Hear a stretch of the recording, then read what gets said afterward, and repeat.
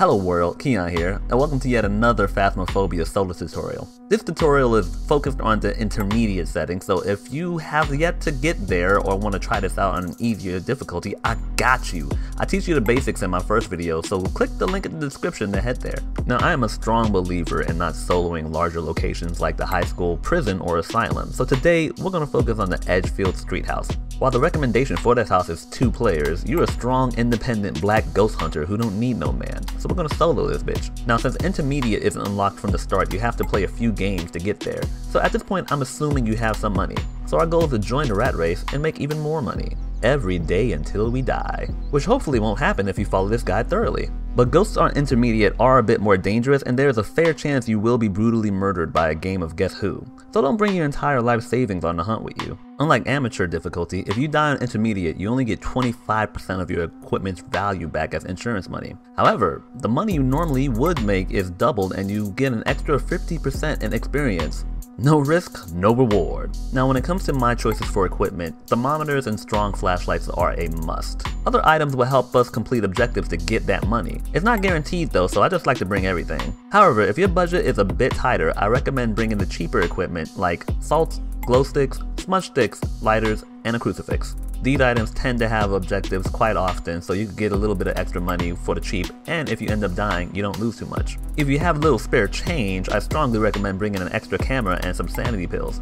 The camera's gonna help you maximize your evidence-taking opportunities and to minimize the small feeling of failure when you accidentally waste a photo. Premature photography is a common problem. Don't feel ashamed. The sanity pills are there to help you look for the ghost a little bit longer, so if your sanity is a little low but you don't feel like you have enough clues to actually nail down what the ghost is, the sanity pills will help you extend that time a little bit. Double check your equipment before starting. Remember, if you're not okay with losing 80% of your equipment's value, you should probably leave it behind. But if you're Leroy Jenkins, proceed to wait for your computer to crack the glass ceiling that has it stuck at 90%. Once that's done, grab the key, review your objectives, then let the hunt begin. Now for equipment, I'm starting off with the Discovery Twins, an EMF and a thermometer. Since I've recorded this footage, I've started going in with a thermometer and a photo camera instead though. If I find a bone or somehow get the ghost to show up early, I can take a photo for some sweet money and leave the camera in there. Just something to keep in mind to minimize trips to the van since you're going solo. Since I'm zipping around with the thermometer, I'm going to leave as many lights on as possible. I found the Ouija board fairly quickly, so I dropped the thermometer with the quickness and go back and grab a camera. Now how this is supposed to work is you go to the board, ask the ghost questions like where are you or where are all the drunk bitches at, and you take a picture of the board as they tell you they're on the toilet. The picture taken of the board while the ghost is using it is supposed to give you money and experience, but lately it's been coming up blank in the journal. Dick move game, dick move.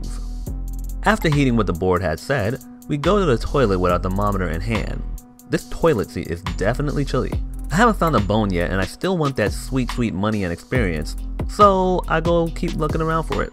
Once I find the bone in the garage, the ghost decides to mess with me. Now, while I got EMF level 5 in here, it's important to remember that that doesn't necessarily mean that we found the ghost room. EMF detects ghost activity, which is definitely happening, but not specifically the ghost's presence. I mean, also, they already told us they were in the toilet, so, you know. Once I get a photo of the bone and pick it up so I can make chicken stock later, I go back to the bathroom with the intent to hold the ghost's hair behind its head while it's puking. Unfortunately, it already puked in the sink. Well, not unfortunately for me, this is extra money, but unfortunate for the homeowners because I am not cleaning this up. I'm a ghost hunter, not a plumber. I'm not brave enough for that job. Take a photo of the doo-doo sink and leave some materials behind, especially the EMF. Now that I'm pretty sure that I have the right room, we're gonna grab some equipment so that we can wait on the ghost to do its thing. Let's kill 2 birds with 1 stone and bring back the video camera and the ghost journal. If you're ballsy, you can leave your flashlight behind and carry 3 items back from the van, but as you can tell, I'm not ballsy. Now if you're cooler than me, you can potentially prop up the journal so that the video camera picks it up any writing, so you don't actually have to go back into the house to see the writing. But I'm missing some clues and an objective, so I'm going back in. Oh, boys! I'm back! Let's grab the smudge stick and a lighter. Not only is it one of my objectives to smudge the ghost room, but this will also make the ghost not hunt me for a little bit. Hopefully. This actually worked out pretty well also because the bitch flipped the breaker on me. Once we fix that, let's go see if they wrote something in the journal and take a picture. Once I update my diary, my ghost options are now limited to, you know what? It's probably better if you just hear the actual stream. So it's either Revenant, Shade, or Oni. So let's see. A ghost orb, or fingerprints, or spirit box. Doubting ghost orbs are a thing, and of these things, I'm thinking it's a shade, honestly. Oh, no. Fingerprints? Alright, so let's go look for some. So thinking I can find some fingerprints, I walk back in with a crucifix and my camera. Let's drop that cross and go back and pick up the UV light. While the light will show fingerprints that the ghost has left behind, these prints aren't guaranteed to be in the room, so I look around for a bit. Once I've given up on that, I decided to go back and grab the spirit box and pop some pillies in order to prevent me from going crazy. I'm lucky yet again because this ghost seems to be a talker. Are you close? At this point, I'm pretty much done. But am I? Maybe it's the doo-doo sink, but right now the thirst is real. So I'm gonna try to get a pic of this bad boy. I bring some extra protection and try to coax the Oni out. She gargles in my ear for a split second. Hey, can you show yourself? Can you show yourself? You know what, I forgot this bitch's name.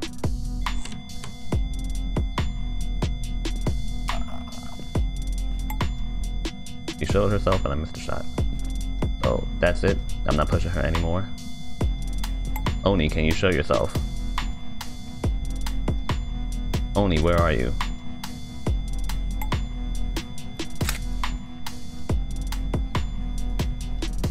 Fuck, that's the fucking Ouija board. Let me get the fuck out of here. Yeah, I ain't getting a picture of this bitch. So I take this as a hint and get the hell out. Although I didn't get the picture I wanted, I still did pretty damn well. Overall, this was a very lucky playthrough. All the items I needed to find were on the first floor. Even without a ghost photo, I got paid pretty well.